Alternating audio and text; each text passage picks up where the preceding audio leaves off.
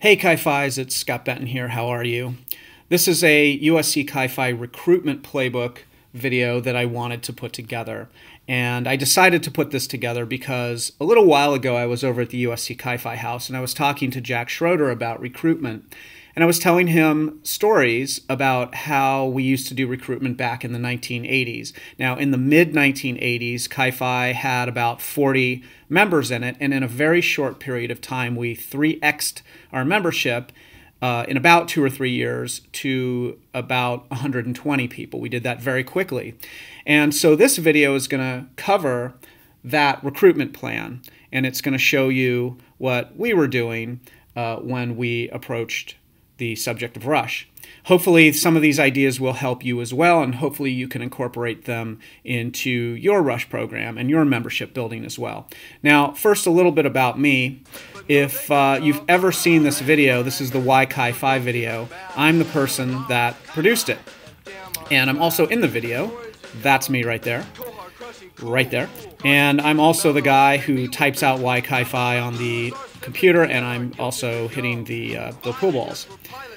All right, so let's get into the USC Chi-Fi recruitment playbook. Now, in this playbook, there are going to be 4 subjects that we're going to study. There's the interview, there's the spark, there's the handoff, and there's the rescue. So let's get right into it. Let's start with the first bullet point, the interview. Now, what is the interview? Well, the interview is whenever you meet somebody, you want to do 2 things. You want to first just simply introduce yourself, shake their hand, tell them your name, and you want to immediately begin asking them some of the most simplest questions imaginable. This is an interview. You are like a newspaper reporting. You're just simply asking them where they're from, what they're studying, why did they decide to go to USC, that sort of stuff. You might ask them what they think of Los Angeles. You might ask them about their family, if they have brothers or sisters. You might want to find out what side interests they have. And a question I always like to ask people is what's their favorite movie, just because I know I can talk about movies for a long time, and I know that there are a lot of movie fans, not everybody, but there are a lot of them. So that's always a good subject for me. Now, basically, when you first meet someone, you want to turn yourself into, essentially, a talk show host. The person that you're meeting and the person that you're talking to is your guest on the talk show host, and you are directing all of the questions at them. Now, if you want a good example or two of interviews that I think are really strong, I tend to listen to a lot of podcasts, and 2 of the podcasts that I find are excellent when it comes to just sort of listening in on what a good interview sounds like. One of them is the WTF podcast with Mark Maron, and the other is the Tim Ferriss podcast. I think both of those are excellent sources for you to sort of hone and sharpen your own interviewing skills. Now, there are some rules that you might like to follow when it comes to interviewing people, and just remember that the interview questions are made up of the easiest and most general questions imaginable. You already know all of them. They're readily available to you. You always want to have a number of general questions that you can ask anybody. I usually have just a handful, 4 or 5, to really just get a conversation going. But you might want to just, at some point, think about maybe between 5 and 10 general questions. You can just take them even off that list that you just saw, about where someone's from, what they're studying at USC, why they chose USC, ask about their family maybe, and their background and their interests, all that kind of stuff. You just want to have a handful of general questions, and these are questions that you're going to ask everybody when you first meet them. You're just going to pull those questions out over and over and over again. And keep in mind that there are literally hundreds of general questions that you can always add to your list if you, for some reason, get tired of asking the standard questions. But for me, for years, I've just been asking the same questions over and over and over again. And at this point, it's just totally unconscious. I do it whenever I meet somebody, and it works pretty well. I think you'll find that you'll have the same experience yourself.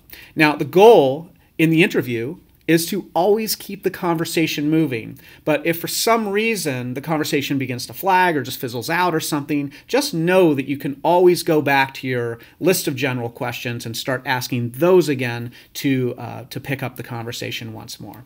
Okay, So that's the interview. Let's move on to the second bullet point, and that's called the spark. Now, why, let's ask ourselves, are we interviewing people the minute that we meet them? Why are we firing all these super easy questions at them just to get a conversation going? Well, the reason is you're trying to discover the spark, okay?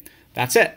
You're going to go from interview to spark. Now, what is the spark? Well, the spark is that one thing that makes a person tick, and everybody has a spark. Everybody has something that they're interested in or passionate about or that they think about all the time or that they've studied.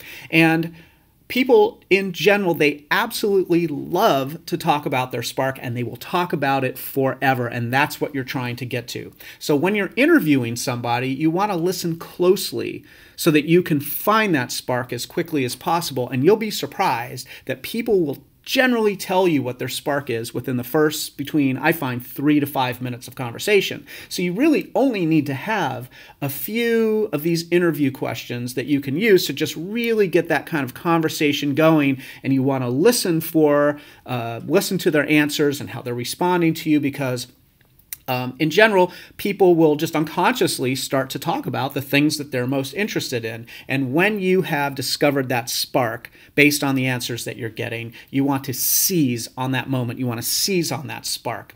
And once you discover what that spark is, you want to stop the interview questions and you want to zero in on that one subject and talk about that one subject for as long as possible. Now, once you do have the spark, you have 3 options. You have 3 places to go from there. The first option is that their spark just happens to turn out to be one of your sparks. Now, this is the best possible situation you can be in, because if their spark is also your spark, if what they're passionate about is that you're equally as passionate about that subject, then there's really no more work to do. You're going to have a 2-hour conversation. You're going to become lifelong friends, and that person's going to join your house. They just simply are. It's going to probably be one of the best conversations you ever have. The second option is that their spark is the same spark as somebody else, and we're going to come back to this bullet point. The third spark is that their spark is, the third option is that their spark is unique, and it's something that you're going to have to focus on and learn all about. In other words, it's not your spark and it's not someone else's spark. Their spark is individual to the person that you're talking to, and you're going to recognize that and just learn all about that subject. Now, back in 1936, there was a book called How to Win Friends and Influence People by Dale Carnegie that was published. And this is a book that a lot of people kind of start with when they begin to read business books or communications books. People that are in sales will often read this book because it helps them connect with people very, very quickly.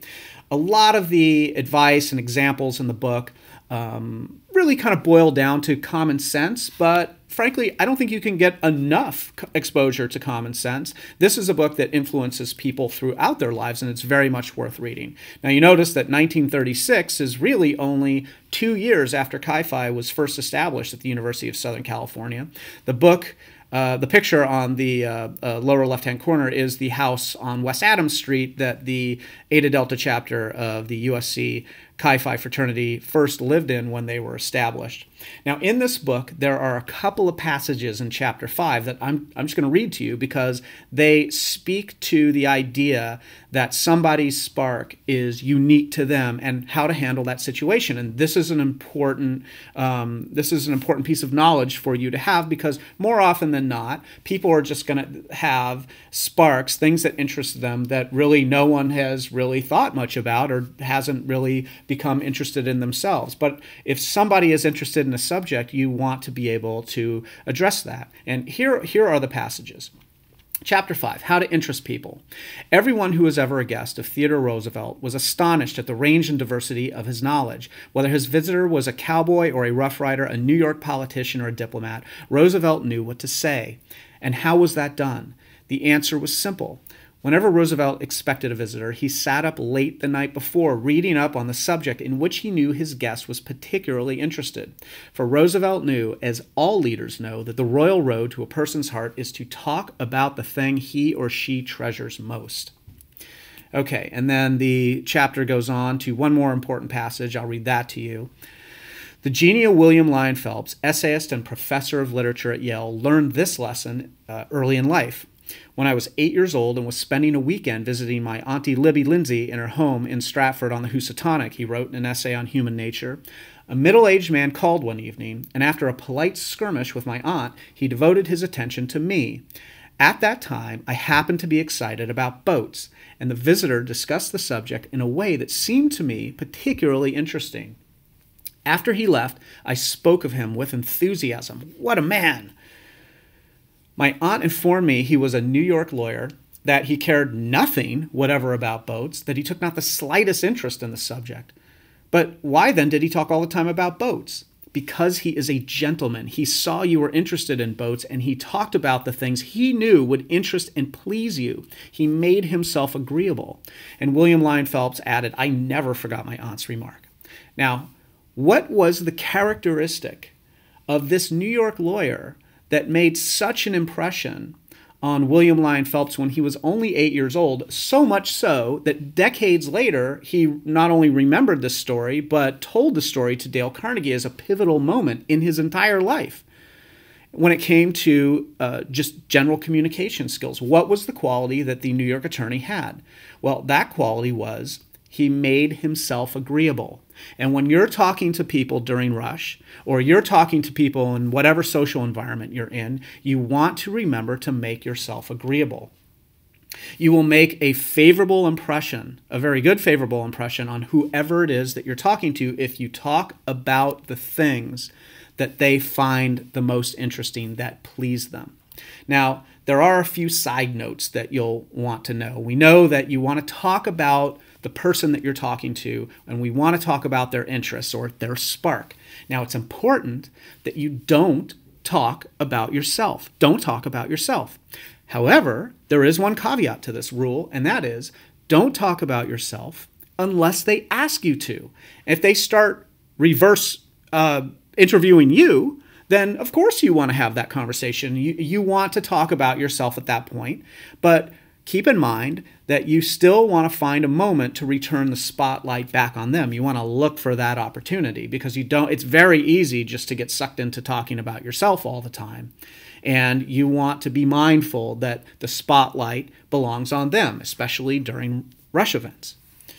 Now, there is one other rule that you must always follow, and this rule is going to take a few minutes to explain.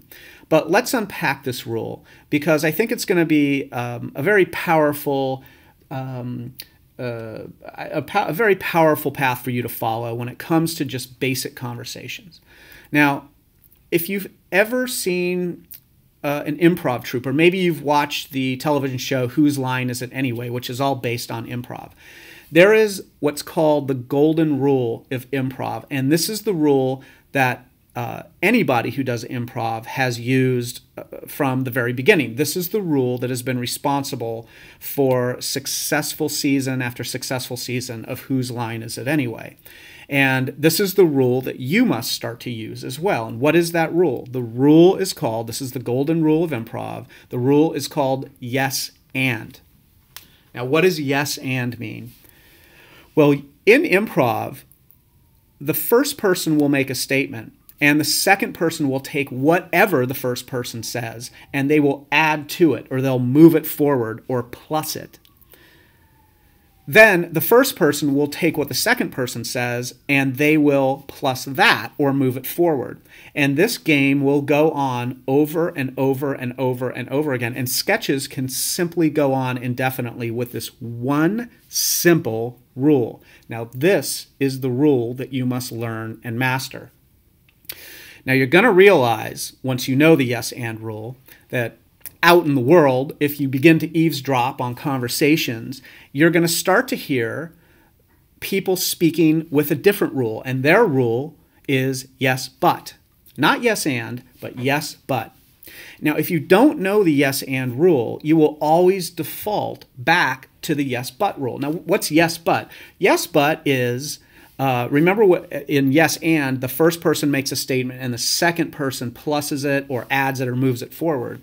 In yes but, it's exactly the opposite. The first person will make a statement and the second person will either undercut them or cut them down, contradict them, or they will place themselves at an acute angle. In other words, they will stop the flow of conversation. And when you begin to listen to the outside world, it's going to sound to you like everyone is talking in this yes but conversational style. The problem with the yes but conversational style is that it leaves people feeling not very good about the conversation, maybe frustrated. It could even end up hurting their feelings. But the question is, why is it, if you have a choice between yes but and yes and, why is it that people so often and so frequently use the yes but conversation style? Well, if you go turn on your television right now and you turn it on to any single program out there, this works for movies as well, by the way, the general sort of construct of drama or comedy, which is essentially the same thing, is grounded in conflict. Characters must never, ever, ever, ever, ever agree with one another. They always must be in a state of disagreement and conflict. In essence, in drama, they are always using yes, but. Now, it's not always obvious that they're in disagreement with each other. I mean, you can tell if people are beating up each other or trying to shoot each other with a gun, or if they're in some kind of screaming argument. But even if they're friends together having a conversation, just notice that they are also in disagreement with one another. Now, after tens of thousands of hours of watching television and this kind of programming, it's very easy to begin to adopt this type of conversation strategy. But ultimately, this type of conversation strategy, while it works on television and movies, and in television, yes, but will give you big ratings because an audience will watch yes, but dramas and comedies, it is not good for conversations that you have out socially with people that you meet in the real world. So if you don't already know that you're using yes, but pay attention to your conversation style and notice how often you fall back into this pattern. And now that you know the yes and rule, you want to do everything you can to scrub the yes, but programming out of your conversational software. You want to replace yes, but with yes, and. Yes, and is going to always move the conversation forward, and it's going to keep the conversation positive and going. And you're going to find that by using yes and, this becomes the pathway to the infinite conversation. You're going to have conversations that you're not going to want to end. They're going to be some of the best conversations that you've ever had. And although these conversations will go on forever, it will seem like you will never have enough time to finish what it is you're talking about. Now, if you really want to master the yes and rule, or the yes and conversational strategy, one of the things you can do is take an improv workshop. I know that there's an improv workshop at USC. Jack Schroeder went and took an improv workshop. You can ask him about it. He ended up getting a lot out of the work he did in improv. Now, you would take it, but also, by the way, there are plenty of improv workshops out there you can go to, whether it's through a university or just out in the community. You can find those. They're in every city, and they're going to be extremely valuable to you. Now, you would take an improv class not because you'd want to be a stand-up comedian or join an improv troupe or whatever, although maybe those are, if you are going to do any of those things, then you definitely want to get yourself into an improv workshop. But you're going to learn a lot of skills that you can use out in business, out in, let's say, for job interviews, out in the world, and socially, just by mastering this yes and rule. Another place that you can go real quickly is you can look for Toastmasters International. Now, Toastmasters has been around since the 1920s, and this organization, you'll find Toastmasters groups worldwide. Just go onto their website, find a Toastmasters group near you. You can go to them for free. When you finally join, it'll probably be for maybe 30 or 40 bucks, and if that. And what Toastmasters is it's a group that studies public speaking. You're going to develop primarily two skills. You're going to develop extemporaneous speaking, which is off-the-cuff speaking, and you're going to develop an ability with prepared speeches. So these are both great areas to go into, either find an improv class or join Toastmasters or both, and you're going to find that your ability with conversation is going to dramatically increase. Okay, I wanted to play a video clip that I think really illustrates this yes and rule very, very well. Now, instead of yes but, they use the term no actually, but yes but and no actually are exactly the same things. And I think this serves as a very good example of using this yes and rule. Here we go. Yeah, arguing sucks. It's a total buzzkill. It kills the creativity and you really just don't get anywhere. There is, however, a simple way that we can prevent arguments in conversations and influence them towards greater understanding and creativity. This is called being a yes and rather than a no actually, and I'll tell you what that means. This was inspired by classic stage improv. And in improv, when you're up on the stage with somebody and you're in dialogue, if the other person says, "Hey, I have an apple," and you say, "No, actually that's an orange," it kind of kills the creative flow. If the person says, "Hey, I have an apple," and you say, "Yes," and it's so juicy, I can't wait to take a bite of it, you're saying yes and acknowledging what the other person said and adding to it with whatever you have to say afterwards. I think we should have a costume party.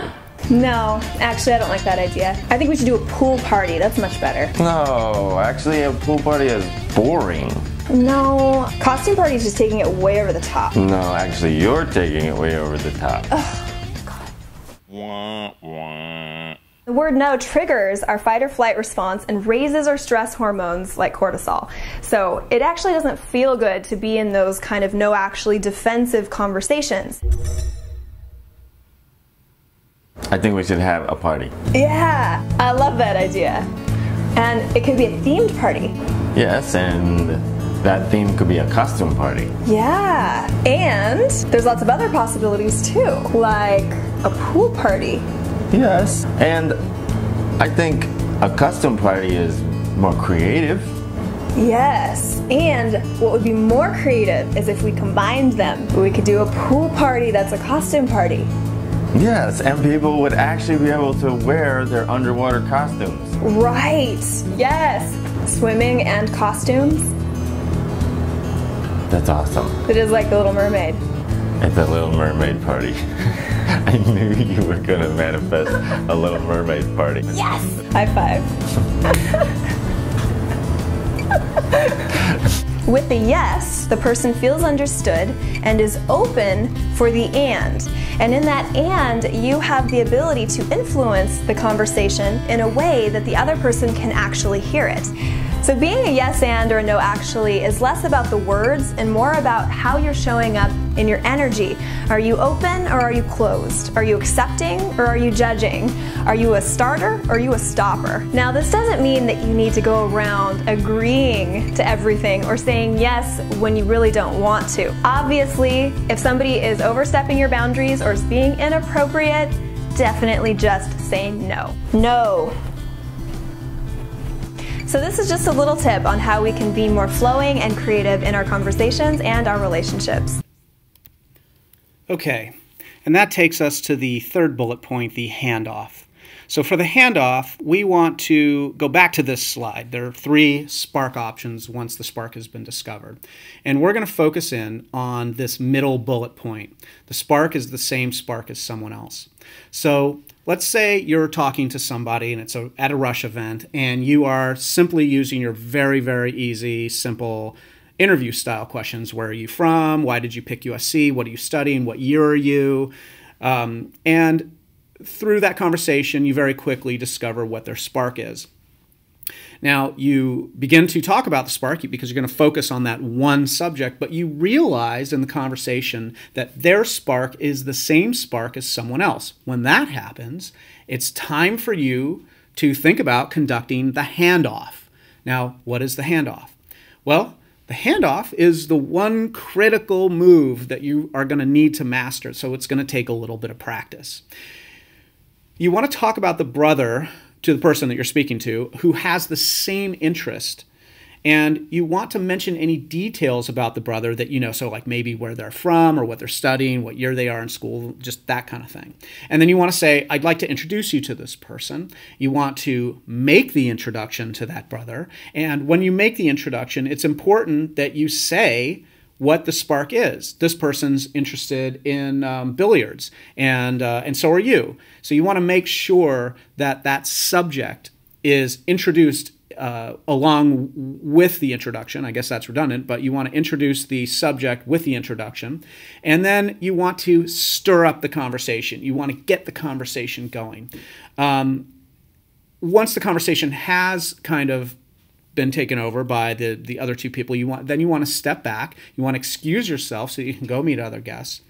And the thing about the handoff is, in general, you want to practice this maneuver. It usually takes 3 people until you have this perfected, so that when you are actually doing the handoff, it's done pretty effortlessly, and you'll see how easy this is once you practice it.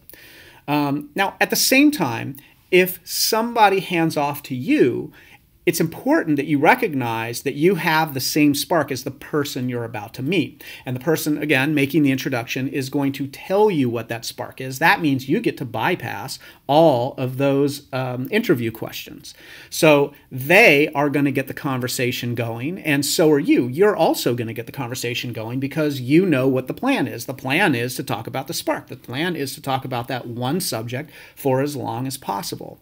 Now, fortunately, if the conversation ever slows or ends or starts to just fizzle out, since you haven't had the interview questions that you've had to use, you can always go back to them to try and find another spark and start the process over. However, when you are talking to these people that you're meeting, make sure that in the conversation at some point you get their contact information. Now, this is going to be critical because this is what it's all leading up to. It's leading up to the next day follow-up. So if you spoke to anybody for any length of time at all, it is your responsibility to call them directly the next day. And you're calling them because you want to invite them back to the house. In that conversation, you want to mention something about the conversation that you had previously, and you want to say that you enjoy talking to them, but let them know there are others in the house that you would like them to meet. And after you hang up with them, you want to prepare the other brothers for the person that you spoke to and let them know that they will hopefully be coming by so that you can introduce them. Everyone will already know what that spark is so that they are prepared to talk about that one subject only. Now, this is the critical component in your rush plan, because everything that you've done, the interview, the finding of the spark, discussion of the spark, or the handoff, leads up to the follow-up call. And if you don't follow up with people the next day, then that is essentially an automatic fumble. You've dropped the ball because this is what it's all leading to. If you do contact them the next day, whether they come back to the house or not, that's an automatic touchdown. That's an automatic win because you have left a favorable impression of yourself, of the house, of the people in the house, if you contact them and invite them back. They may not come back right away, but I'll bet you anything they're going to come back eventually. Okay, that brings us to the last bullet. Now, this is the rescue. The rescue is something, it's worth mentioning and knowing about. Hopefully, you won't have to use this very often, but you just want to have this, the rescue plan in your toolkit in case you ever need to use it. So what is the rescue? Well, occasionally you're going to find yourself in a conversation that you just, for some reason, you can't get out of. You want to, once you realize you're not able to get out of this conversation so easily, you want to make sure that you always remain polite and courteous no matter what. And this is important because at the end of the day, you don't want to insult or criticize anybody that you're talking to. You want them to leave having a favorable impression of you and the house and the organization because they will talk about their experience with the house on the outside. You want to instead find a respectful way to exit the conversation. And if you're not able to find a respectful way to exit the conversation, then it's simply time to send up the rescue flares. And once you've sent up the rescue flares, you want to just wait for somebody to orchestrate the rescue. Now, what is the rescue flare? What does that mean? Because you're not going to actually send up a rescue flare. The rescue signal or rescue flare is going to be a simple piece of body language that you're all going to pick and agree on. It could be something as simple as crossing your arms in front of your chest, or maybe holding your wrist behind your back, or whatever small, subtle signal you're going to use. That is going to signal that a rescue maneuver needs to be attempted here. And once that signal is sent up, if you see somebody send up that signal, you want to then immediately go over to that person and introduce the person they're talking to. You want to begin asking those simple interview style questions, and you really just want to take over the conversation until the person who sent out the rescue signal can just excuse himself. And when you do excuse yourself from a conversation, always make sure to shake the person's hand, tell them it was nice to meet them before leaving. And once you've taken over the conversation, you want to simply repeat the process. You want to find their spark, and if you need to conduct a handoff, you want to conduct that handoff. If you get stuck, you can simply send out the rescue signal as well. Now, unless a person is being incredibly disruptive or belligerent, just simply allow them to remain at your event and enjoy themselves. This is a situation you can manage pretty easily just by, if you have to, in the worst case scenario, you'll do just rescue maneuver after rescue maneuver after rescue maneuver, which is fine, but you never want to let one brother get stuck in a conversation for hours. It can be kind of a waste of your resources. Remember that Rush is designed with a natural filtering process for individuals who are not quite yet ready to join your group, and you just need to let that sort of natural filtering process play itself out. Keep in mind that Rush can be a very nerve-wracking experience for some people. It can be sort of like a job interview. It's an unnatural and an unfamiliar environment unless you have a lot of practice in it. And so people can be very nervous and say really strange things and display very strange behaviors.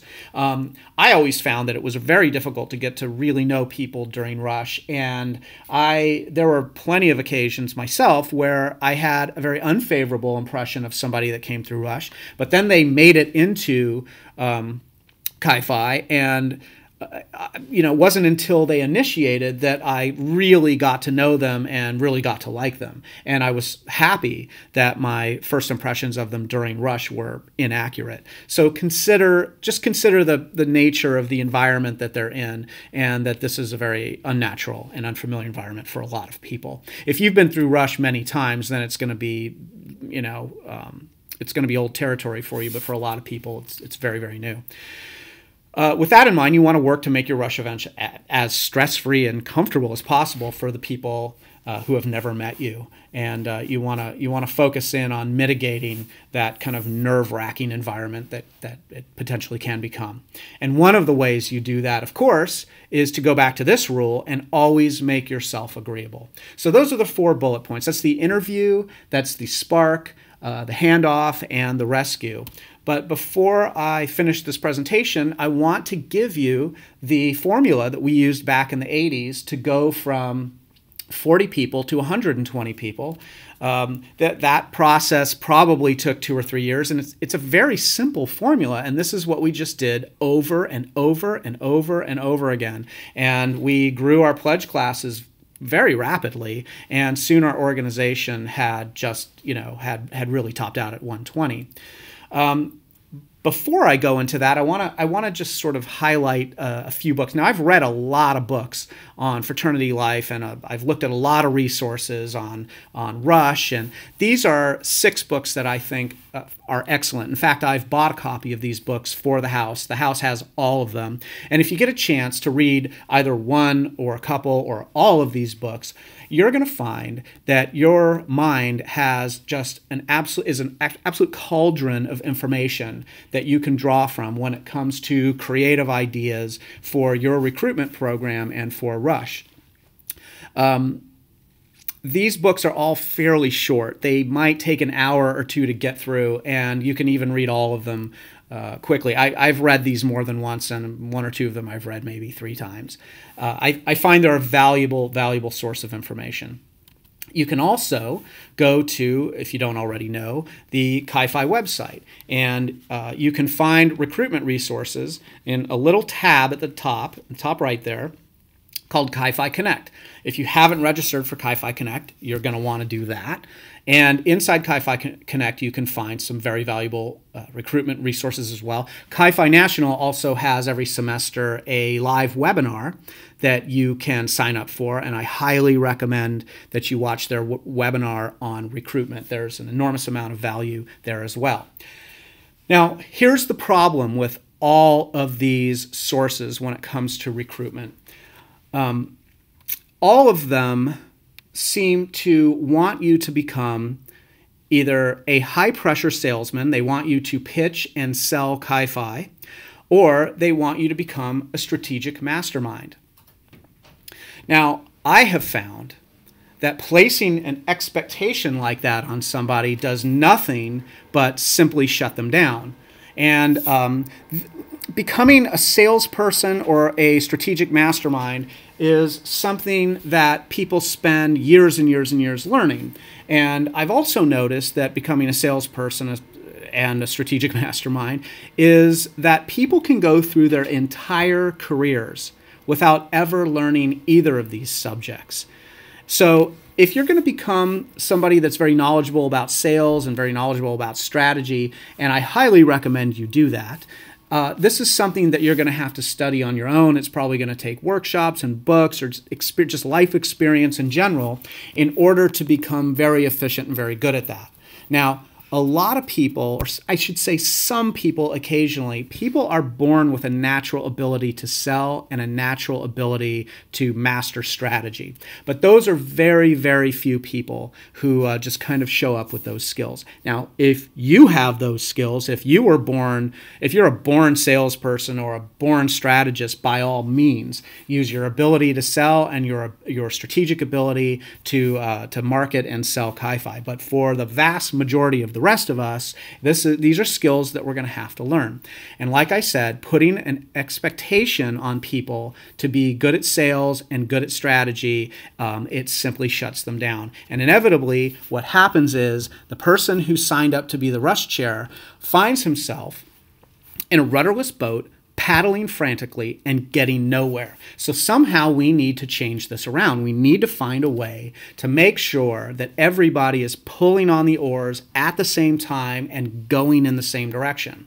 In this version, in this idea anyway, the rush chairman, instead of doing all the work, the rush chairman is simply keeping everybody on track and keeping everybody pulling on those oars at the same time. That's the way that you're going to grow your organization as quickly as possible. Now, there's also something called 24/7 recruitment, or 24/7 365. And this is something that sometimes it just doesn't make sense. What is 24/7 recruitment? Well, we know that there's a rush week at the beginning of each semester, and most houses just kind of focus on rush during that 1 week. Rush concludes, you've given out your bids, you have a certain amount of new members. Those members will go through the new member process, they'll finally initiate, and now you have your new members. So why would you spend the rest of the time recruiting? Recruitment, it takes so much work anyway. Why would you spend the rest of your school semester engaged in recruitment activities? Well, we just need to define this a little bit better. There is a way to do 24/7 recruitment, and it's easier than you think, but in order to do it successfully, you have to have the ideal conditions. So let's explore what those ideal conditions are. The ideal conditions are that there needs to be no extra homework to do. So I've now shown you 7 books, How to Win Friends and Influence People, and then those 6 books on fraternity life and recruitment. But you need to not read any of those books, or it shouldn't be a requirement. If you read the books, great, you're going to get a lot out of them. But in the ideal conditions, there should be no homework to do, no extra homework.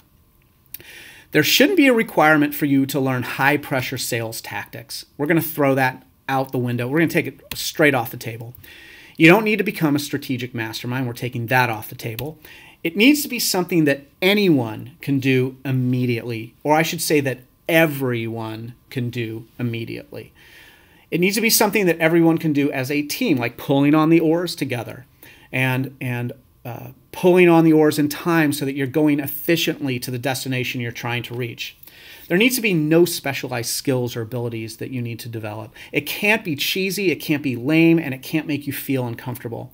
It's got to be effortless, it has to be painless, and above all, it needs to make you look good. So we need to distill our rush strategy, our long game, our 24/7, 365 rush strategy. We need to distill that down to one simple idea. And it's got to be something that you can memorize. So it's going to be a line of dialogue. And it's going to be this one single line of dialogue that is going to be responsible for you building your organization up efficiently and quickly with high quality members, the way that we were able to build up our organization back in the mid to late 1980s. Now, in the way that it's you memorize like the Gather Brothers song or the Chi-Phi Creed, it's got to be something that you can memorize, but we don't want you to take any time memorizing it. So here's it. Here it is. Here is the entire line of dialogue that you must memorize. Why don't you stop by the house Thursday night? That's it. That's the whole formula. That's what we used in the 1980s. That's how we went from 40 members to 120 members in 2 or 3 years. And this is what you're going to use as well. So what does that mean? Well, that means that every time you meet somebody in class or in one of your on-campus organizations or a sports team, or even just if you're out socially talking to people, you want to remember to always invite them to the house on Thursday night. Now, why Thursday night? Well, Thursday night is the night at USC where all of the houses have their social events. Their social events, predictably, always take place on Thursday night, and so will yours, by the way, at the house. So you want to make sure that every Thursday night you have a nice social event. You want to put your energy into making that social event successful. And when the people show up, you want to meet them, you want to interview them, you want to find their spark, and you want to conduct a handoff if necessary. Now, it's also important, if this is how you're going to do 24/7 Rush, that every Thursday night that the house looks immaculate. It has to look good. It has to be clean from top to bottom. It has to be organized. When people show up, they've got to be impressed. When they arrive at your house outside, the house has to have curb appeal. It has to look nice. When they go inside, everything needs to be cleaned and scrubbed and cared about. So the way that you're going to accomplish this is that every Thursday afternoon, this is what we did, every Thursday afternoon, you're going to have a Thursday afternoon work party. And you're going to clean the house from top to bottom because the goal is to make it look impressive. So you're going to make it look as presentable as possible and as organized as possible. That means that the floors are going to need to be vacuumed and mopped. All the garbage and debris, it has to be thrown out. All the furniture needs to be wiped down, straightened, and organized. And most importantly, the house must never, ever, ever, ever smell bad. There are many ways that you can get a bad smell out of a house, and you need to look those up. And some of those are like baking cookies that you can use for your Thursday night events if you like. But the worst thing that you can do is have a bad smelling house. People who are real estate agents or brokers know this. And if somebody who's looking to buy a house shows up at a house and it's beautiful, but the house smells, they're not buying that house. So if people show up at your fraternity house and it smells, even if it's nice, even if it's been vacuumed and mopped and organized and it looks good and cared for, if it smells bad, they're not joining your house. So you need to go online and figure out all the ways that are very economical, very cheap, but not expensive at all, or in many cases don't cost anything. You need to figure out how to make sure the house never smells bad. The house must always, always, always look comfortable and inviting. Now, there's one other thing that you need to remember for Thursday night, and it's important. You must always stay in character. When people show up at the house, you need to be in character, and you need to be in character all Thursday night. What does that mean? Well, if you've ever been to Disneyland and you take a look around, you're going to start to notice there are a number of signs that say cast members only. Why cast members? Cast members? How come it doesn't say employees only? It says cast members only because people that work at Disneyland, this isn't just a job to them. This is a daily performance. They are part of a performing troupe. They are part of the cast. And when they are working in the park, they are performing. Therefore, they are in character. So you'll notice that on every ride and attraction, the people that are working there, they never, ever, ever break character. Never. Look at the picture on the upper right-hand corner. All those people work in the Haunted Mansion, and you can see they're in character because they have their funeral face on. It's very dour and down and serious. Down in the lower right-hand corner is Snow White, and she's going to always be caring and attentive and kind and nice. None of these people are ever going to break character. They're never going to jump outside of the character that they are embodying. If they do, they're not going to be working at the park for very long. So similarly, on Thursday night, when people start to show up that you've invited to the house because you have told a number of people throughout the week in your classes or other on-campus organizations, hey, why don't you stop by the house on Thursday night? And they begin to show up. And if they show up and people are on their phones and just kind of relaxing, listening to music, or they're bored, or they're hanging out, and they're just sort of disengaged, then that's a form of not being in character. And if you're not in character, then you are leaving an enormous amount of money on the table, because what happens is people aren't going to feel good, and people aren't going to have a good impression of you or the house that you're in or the organization. They're probably not going to want to come back because they didn't enjoy themselves, but they will enjoy themselves if you're in character. And if you're engaging with them and you introduce yourself and you interview them and you talk to them for a little while and you find their spark and then you talk about that subject, the subject that they're interested in, you better believe that they're not only going to come back, but they're going to join your house. And the whole key to the plan, the whole key to our plan, was that we were doing this all throughout the semester so that by the time Rush came up, we barely had to advertise our house at all. We already were friends with a number of people that we knew were very interested in coming over to our house every week to kind of hang out. A lot of us became friends with people. That's how I got recruited. I ended up meeting a lot of guys from the Chi-Fi house. And when Rush came up, there was no other house I was even considering. And that's what's going to happen for you. Rush becomes, I'm not going to say it's effortless, because you still have to be in character, you still have to be on, and you still have to plan your events. But a lot of people are going to show up to those events, and there's already going to be an expectation that people are going to want to join. This is what they mean by 24/7 recruitment. And you can accomplish 24/7 recruitment, again, simply by saying, why don't you stop by the house on Thursday night? Okay, now what? Well, we want to try out these ideas, try them out for yourself, see what works. You want to practice interviews with each other. So you might pair up and just take turns interviewing each other with, remember, the simplest questions imaginable. Where are you from? What do you think of USC? Do you like Los Angeles? That type of stuff. You want to practice finding the spark and then switching from the interview questions into questions about the thing the person is interested in, and just talk about that subject forever. You're going to notice that you're not going to have to do a lot of talking, that you're just going to ask the questions, and the person, because they're so passionate about whatever subject it is, that they're just going to talk and talk and talk and talk and talk ad infinitum. You want to practice conducting the handoff. Like I said, this generally takes 3 people to orchestrate, and then you want to practice the rescue. Remember that you want to use what works. You want to abandon or modify everything else. You want to refine the tools in your toolkit until they work well for your specific environment. Just because I'm saying it on this presentation doesn't automatically mean it's going to work, but you do want to try some of these ideas out. And remember that you want to adjust them so that they work as well as they can.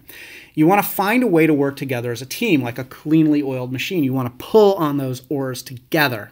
And you don't want to just leave all of the work up to the rush chairman or 1 or 2 people. That's an enormous amount of work that's going to burn them out, and it's going to frustrate them, and they're going to just become disillusioned. But if you all do this together very easily, then you won't believe the results that you're going to get. And you want to make sure that you're going to maximize your numbers. If at the end of rush you have a pretty good, healthy, strong new member class, then you know you're headed in the right direction.